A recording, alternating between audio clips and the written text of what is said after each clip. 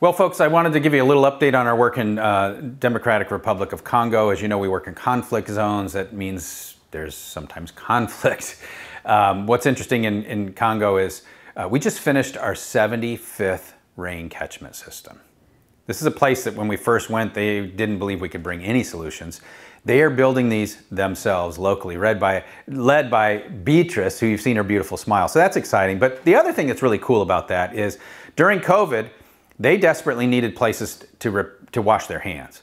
And so we were able to provide, through our partnership with UMCOR, funding for 27 hand washing stations throughout the village of Kibumba, so that these folks could at least wash their hands and try to avoid catching another disease. You know, this is a place where Ebola has broken out here recently. There's been some conflict issues, etc. So just letting you know that we continue to do our work. It continues to happen local, and it continues to make a difference.